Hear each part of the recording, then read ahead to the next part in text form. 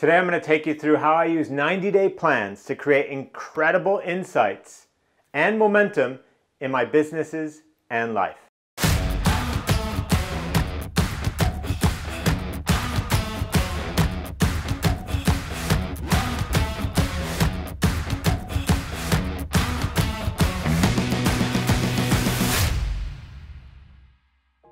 So today I'm going to give you a very quick tutorial on how you can use 90-day planning to really ignite the amount of insight and momentum that you have in both your business and life.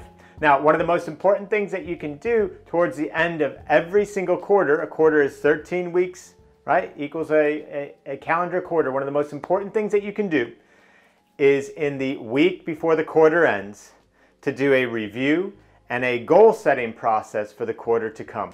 So with a review, I ask myself 4 questions. I look at the 90 days that have just happened, the quarter that's just happened, the 13 weeks that have just happened, and I ask myself 4 things. What went super well this quarter? What could have gone better?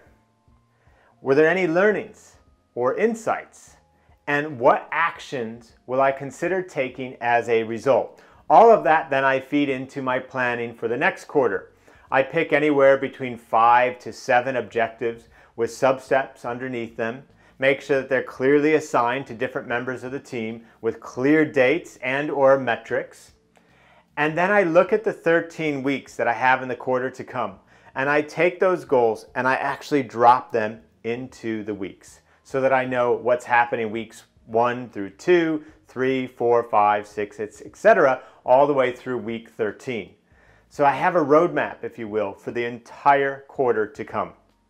Try this as a 90-day planning tool, reviewing the quarter that's happened with those 4 questions, and then setting your new goals for the quarter ahead and making sure that all the goals break down into weeks, which weeks that you're going to be doing them in the 13 weeks to come, and you will experience a significant increase in both the insight and momentum that you're seeking in both your business and life. And I'd love to hear from you in the comments below. What do you do when it comes to 90-day planning, quarterly planning? How do you review your quarters or the 90 days before? What questions do you ask yourself?